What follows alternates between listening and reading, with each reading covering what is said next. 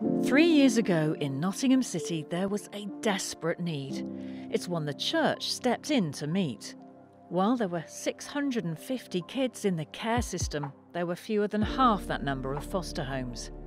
For me, my initial response was just a desire to do something. I had the time and some skills and experience to be able to offer. So I think the bigger question for me was, why would I not respond? 23 church families have stepped forward, but the need has grown. Through the pandemic, the number of children needing love and a place to belong is getting near 700.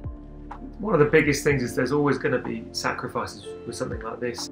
There will be difficult times with these children, potentially, but from what we've already experienced are the blessing, the gifts that they are, and the benefits are just, they so outweigh any of the hardships that come with it. As Christians, we know God wants us to show love and change lives. Fostering is very much in line with the heart of God, and it gives us an opportunity in life and in deed to say to people, come and see what it's like, come and see what the love of God really means. Are you sure that God is not calling you to foster? What can you offer? Hi, I'm Rob. My wife Joy and I live in Bestwood in Nottingham.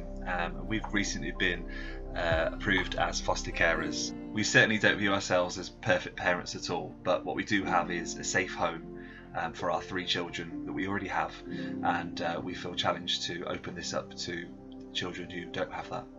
Come to the online fostering information evening on Wednesday the 9th of June.